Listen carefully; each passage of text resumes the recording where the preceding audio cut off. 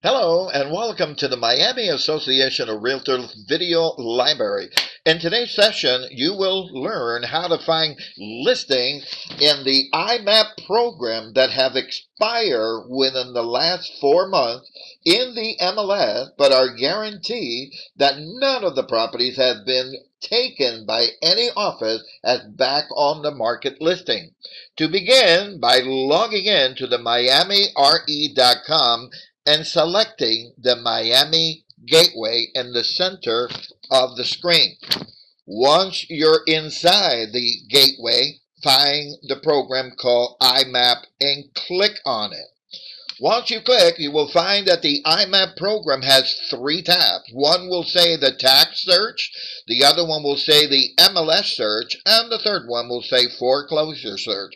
Make sure you're in the MLS search. Once you do that, you will see 3 drop-down arrows on the right-hand side of your screen. Please click on the first drop-down arrow. This is the list that will ask you what status are you looking for, and you need to look for expire, not relisted. This is the one that will guarantee you that nobody has these properties.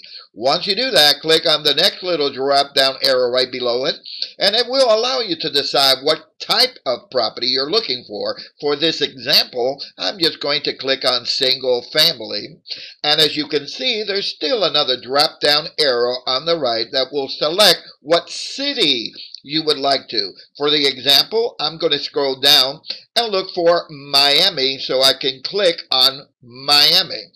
The program Imapp allows you to look for expires, but it will take you back 5 years. And if you only want to go back 4 months, all you had to do is click on any drop-down arrow on the left-hand side that says search field and look for the one expire date. Once you have expired date, you can actually give it the time you wish. So if I wanted to go back 4 months, I just put 11/01/2014. Click in the bottom where it says perform search, and the system will now show you that easily you have found 546 listings that have expired within the last 4 months, but none of these properties have been taken yet by any realtor out there. To create mailing labels, all you have to do is look to your right, and you will see create mailing labels appear. Once you do that, this one will be a good choice. Owner name and owner address. This is where you want the labels to go to. And the bottom will ask you and tell you that the labels that we're using is Avery 5160. That is our default.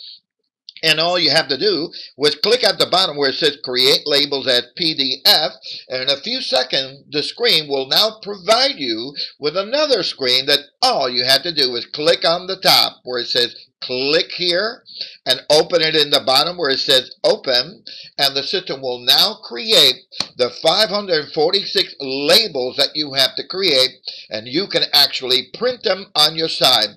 Again, this concludes the series of Imapp and how to look for listings that have expired within the last 4 months through a program, fantastic program called Imapp.